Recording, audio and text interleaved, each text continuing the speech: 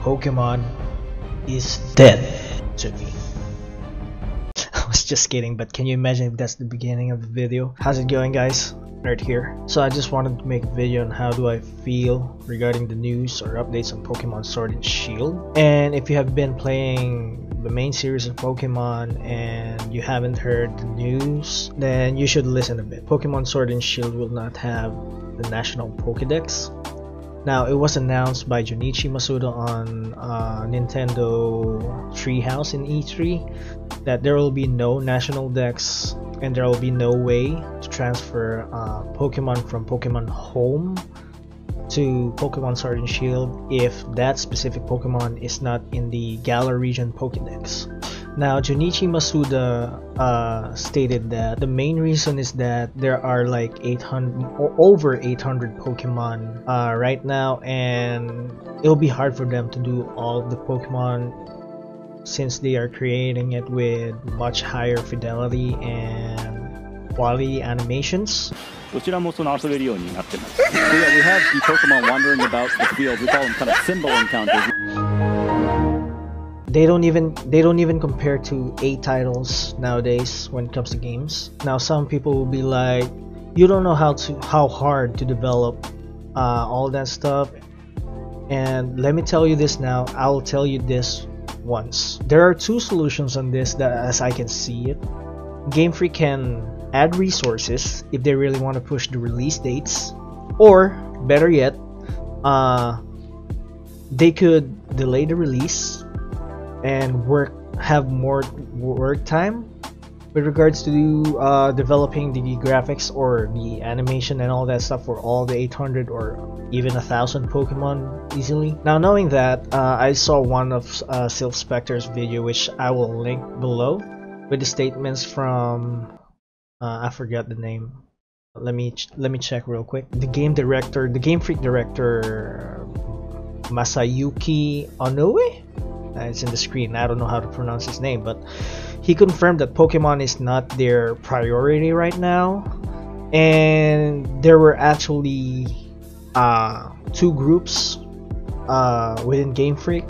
The first group, which is mostly like senior developers, I would assume, is fully dedicated on the Gear project. I don't know what that means, but it says here that which is encouraging developers to pitch original games during the slow periods. I don't know what that means, but I'm assuming that that's whenever there's a downtime, they want to like have their own original title, because Game Freak has been tied to Pokemon for years now, and maybe they want to steer away from Pokemon as well.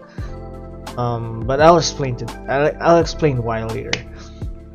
And then there's the second group, which develops on the Pokemon operations, which handles the Pokemon operations, is what I meant. Now, back to what Junichi Masuda said in the Treehouse. He then proceeds to say that the other reason is all to balance the battle system and maybe give way or make chance for other Pokemon to shine in the series. Now, to me, this is a contradicting statement, because, or it's a false statement, I don't know what you call that. He wants certain Pokemon to shine in this next generation, but then he removed most of the Pokemon, the National Dex. So they limited the Pokédex into, say, around 200 to 300, I don't know, but it will make the game more restricting, which means there will be a lot of overused Pokemon, which we clearly saw in the past. For even if we have National Dex, say for example Mega Kangaskhan, that's one. It was overused to its, I don't know, to the end of the world, but they nerf him. Same with Talonflame, with Brave Bird priority and all that stuff. If anything else, it actually makes the competitive scene less diverse for me, which is the exact opposite of what he said. I would assume that this would also apply in future games, that there won't be any National Dexes anymore, but let's see what direction they steer. Honestly, I'm still hoping that maybe there's a little glimmer of hope, but I don't know. Also, by the way, they would remove the Z moves, which I'm totally fine with, because Z moves is just, you know, I'm not kind of feeling it. Actually, I played Pokemon Sun and Ultra Sun and Moon. I wasn't using Z moves in its full potential. Now they are also removing the Mega Evolutions. Now this is the one that gets me off the game. I mean, kind of off, because to be honest with you, I'm not planning to buy the game anymore, but let's see what happens. But let me go continue with the Mega Evolution. So this is more proof that they don't care about the balance and other Pokemon being given a chance. So if that happens, you will not be able to see Beedrill, that's one, who's a Mega. Audino, you won't see a Cleric Audino in a VGC format now. There's Altaria, which I don't know if people use. I think people use it for Hyper Voice, being, you know, spread move plus the, what should we call that, Pixelate ability. Pidgeot, which is Mega Pidgeot, is so underrated. It can set up Tailwind and all that stuff in VGC. If you have a rain team, there you go, you have a Hurricane which doesn't miss.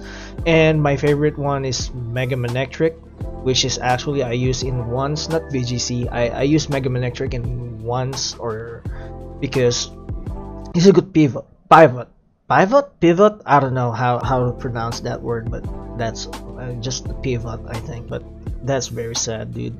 Many more Pokemon will not shine in competitive scene without their Mega Evolution.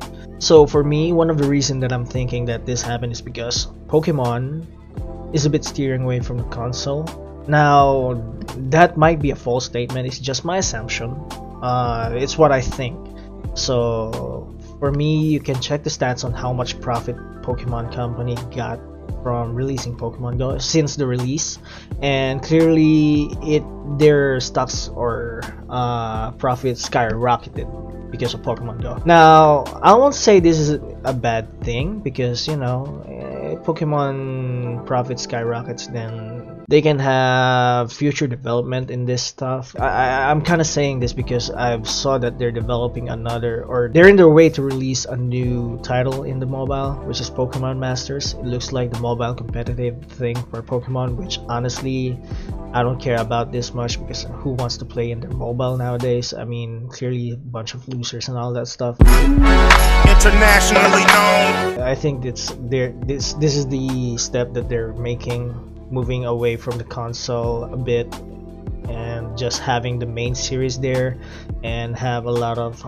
spin-off or side titles, which generates a lot of profit. But to me, if this continues, then maybe one day we'll get a shit Pokemon game, which with not much depth or anything in it, but who knows. Anyway, I just wanted to say all of those things because this news is pretty bad for the future of Pokemon, I think. And I care so much about this game title since I've been playing it for years now, from when I was a kid.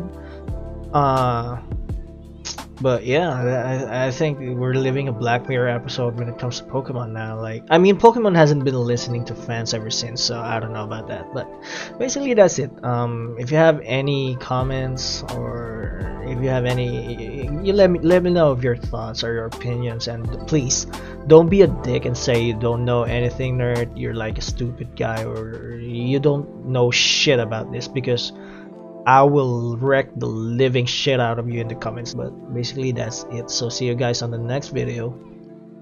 Peace.